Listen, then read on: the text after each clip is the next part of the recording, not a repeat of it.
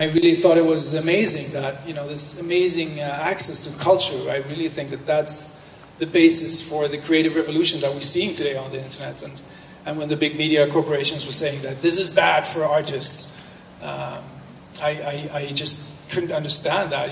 I could see a lot of my musicians friends and a lot of my artist friends, how they were selling less and stuff. And sure, I saw that, and I saw all these problems, of course, for my colleagues and stuff. But still, my sort of main instinct was that this must be good, and we must sort of keep this and try and find new ways of keeping this. So that's why I was interested. But then I bumped into one of the founders, coincidentally, actually, at a demonstration against the surveillance law, so to speak, that was passed in Sweden in 2008.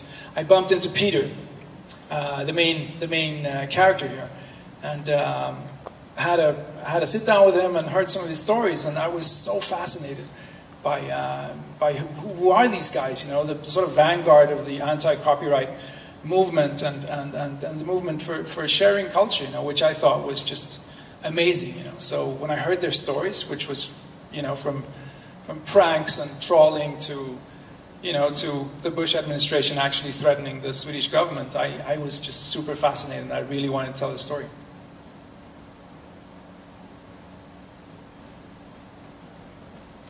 I have a couple of questions about the server farm. Were they afraid of, when you filmed the server farm, the secret location, did you do special things to hide where it really was? Or they're not afraid of authorities seeing those fans and realizing where the location is? And are they still protected by the pirate party so that the servers are still legal in Sweden? Well, in the film, there's actually, what, 3 server halls. There's a little punky server hall in the beginning. That company went bankrupt a couple of years ago. Then there's this sort of James Bondy cave, the Bond villain cave, where the Pionen, it's called, and it's in the central Stockholm. And that's where the pirate party hosted the Pirate Bay and WikiLeaks. And then there's the third server park, the cave. The Pirate Bay servers aren't in any of these parks anymore, and the last one I filmed was 2 years ago. So we sort of, they were very cautious, and I was cautious, and my assistants had to sign off that they wouldn't make it public and so forth. But they were very sort of, they really let me in, and they trusted me, and so they gave me access to these caves. And of course, I was super fascinated because, yeah, well, visually, it was kind of crazy that the pirates kept their gold in a cave. It was pretty amazing for me. But there has been some real drama lately regarding the actual hosting. And 2 weeks ago, a couple of weeks after the release of the film in Berlin, the Rights Alliance, which is the new name of the Anti-Piracy Bureau that we see here in the film, they sent a letter to the pirate party saying that we will sue you if you don't stop giving access to the Pirate Bay. This is the actual scene in the film where Peter says that we are getting some form of diplomatic immunity. So when this happened a couple of weeks ago, and the Pirate Bay decided to move on to, I think first the Norwegian Pirate Party and the Catalonian Pirate Party in Spain. So they moved on from Sweden, and shortly after that, I think maybe last week or so, they were cut off from Norway. And then I think this is last week's news, that there was this big blog post saying that the Pirate Bay has moved to North Korea. And which was then again denied yesterday by the Pirate Bay themselves, saying that was a hoax, and you guys, if you believe that, you should really, stop being, stop believing in what we say, you got to think for yourselves, be critical. How the hell could we host our stuff in North Korea? So the thriller sort of lives its own life, and I think also by saying this, I think the guys were saying we're in it for the lulz. If you thought we were in it for the money, then you might be wrong, So the story continues. So are there more characters other than the ones we've seen that have kind of started to take over for those guys? have been? Well, you know, I guess the Pirate Bay is like they themselves, they describe it like a cluster of people, kind of based all over the world. And it's like a, yeah, it's a bunch of people. It isn't just the three guys we're seeing in the film. I have kind of a naive question. Yeah. You know, the original copyright law in America was really designed to just be a few years long. Opportunity for an artist to make something, profit from it, and then have it in the public and have it be part of the public good. So piracy sites don't necessarily respect even a few years. So how would I, as an artist, make my money if, from the fruit of my labor?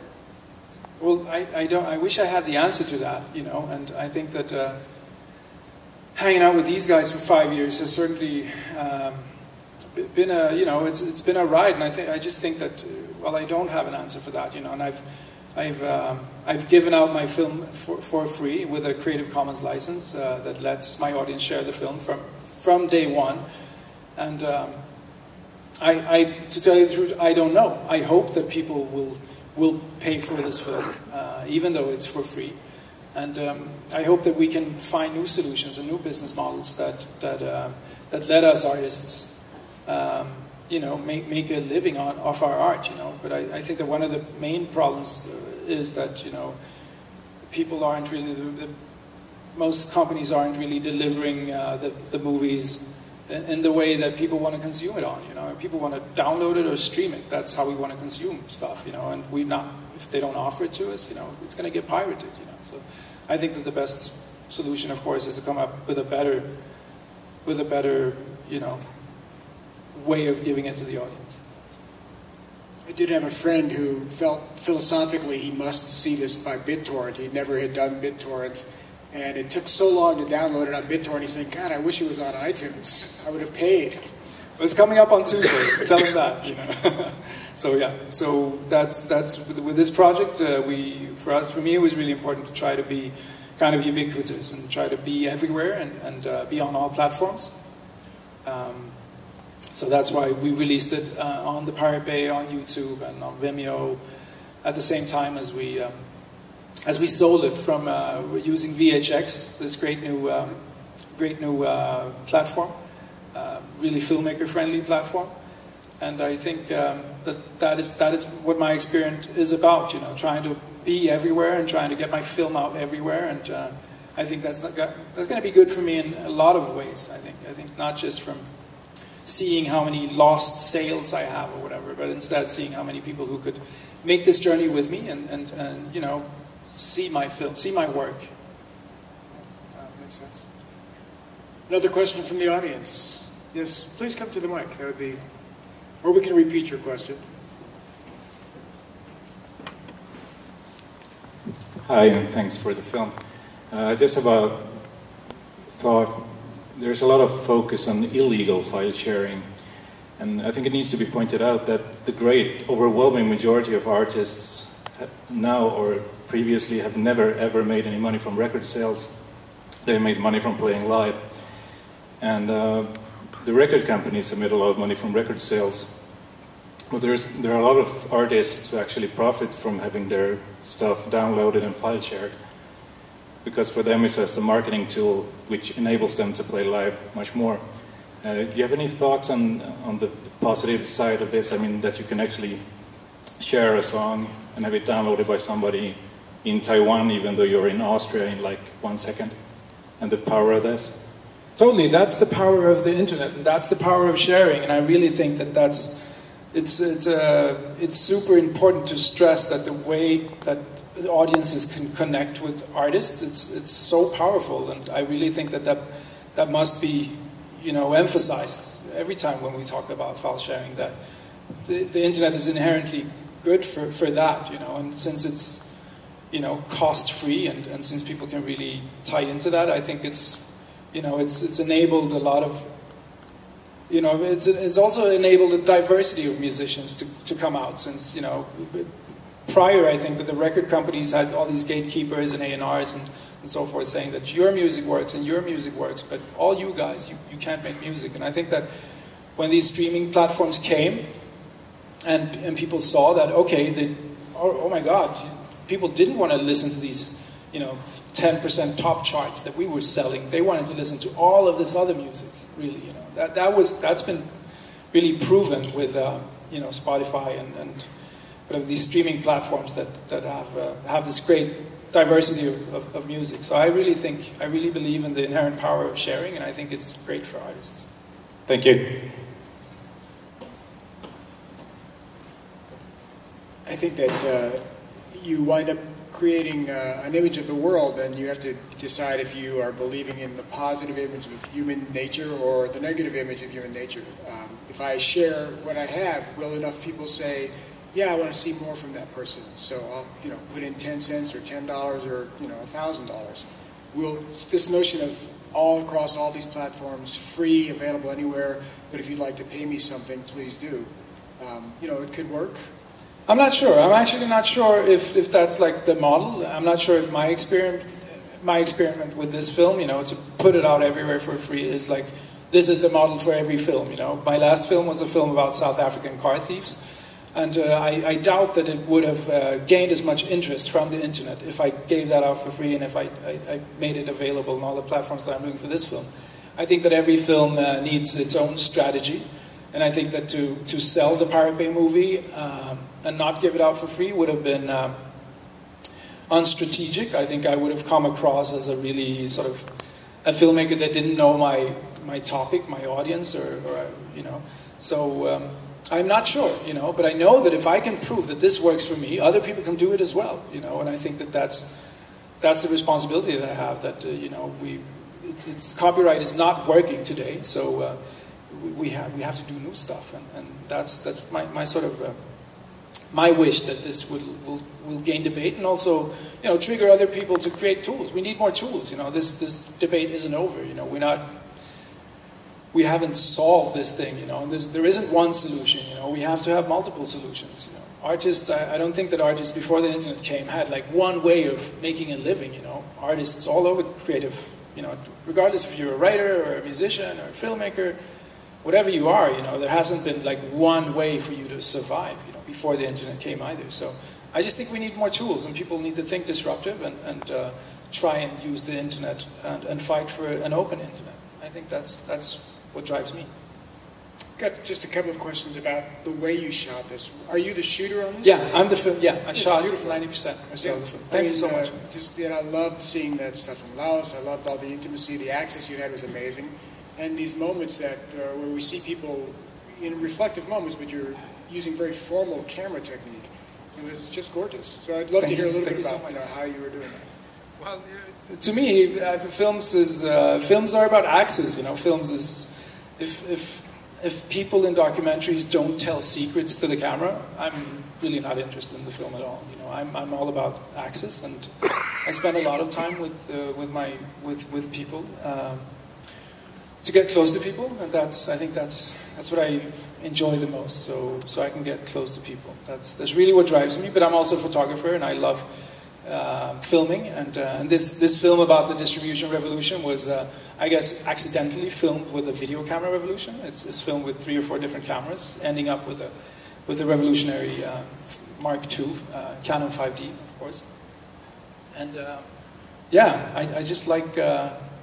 Traditional compositions, and I love post-production, and we spend a lot of time on that. Thank you so much. We have one more question. Well, yes, please. How did you meet the Pirate Bay people? A friend of mine wrote this article about the FRA law, which was this sort of surveillance anti-terror law in Sweden in 2008. We thought it was really scary because we live our lives online, and it was a law that basically gave the authorities the right to warrantlessly wiretap us. So we protested against that. My friend wrote an article, and he was called up by Peter, who was also doing a lot of work against this law, protesting against this law. So my friend called me up and said, like, dude, who are these Pirate Bay guys? Are they crazy? Are they Nazis? Are they eating babies? What are they? The sort of media picture was really sort of crazy. We didn't really know who they were. So he called me up and said, come with me. let's meet these dudes. So I went to this demonstration, and that's where I met Peter. 5 years ago. So this is the start of the American release, the official American release. Yes. Yeah. So do you have some other festivals already lined up? Yeah, there's a ton of things happening right now. What's next? Well, next is actually I'm doing my own independent tour in Sweden. I'm really inspired by some Canadian American filmmakers. I think that a lot of people are saying that a film could never be shown theatrically if it's available online. I disagree. I think that going to a theater with your friends, checking out a movie in a space with a lot of strangers, that is not a substitute to downloading a MPEG, an AVI in your sofa. It's a totally different experience. So I'm also sort of connecting that with my Q&As and my talk. I do a little talk after the film, and we have a discussion. And I really think that that is a way forward for filmmakers, touring with their films, just like musicians tour with their albums. So I'm doing a tour in Sweden right now, and then after that I'm going to Canada, I'm going to Belgium, I'm going to Moscow, I'm going to Tel Aviv, I hope. Yeah, I think, yeah. So it's a... And the next big project is not the film, but is this new... Yeah, the next big project is the startup. It's a tool for filmmakers to connect with their audiences. I know you guys, when you watch movies, you're probably Googling them, right? You're sitting there with your phones or your tablets or whatever, and you're like, who's that actor? What's that word? Or we do that. I mean, most people do. So, and with this film, you can imagine how much stuff is written about these dudes over the past 10 years and how much stuff they've done that I couldn't squeeze into this 85-minute movie. So I just wanted a way that was unobtrusive, How can I watch this flick and still get like a Wikipedia link about this guy or this phenomena or whatever? So that's what we built. We built like a feed of links that's being sent, time synced, so that when something happens on the screen, you get like an article on your second device, and it's up to you to ruin the film and watch it now, or check it out after the film. So I think that's the most important thing. Terrific idea. I can see a lot of applications across a lot of fields. Education for sure. Yeah, totally. Yeah. Well, thank you very much. And remember that this is a filming competition, and you can vote. So as you go out, tear that little piece of paper. And thank you for where you're going to be. What's the next screening here? The next screening is tomorrow at 11 o'clock. Okay. So tell your friends. Please tell your friends, and thank you so much for coming.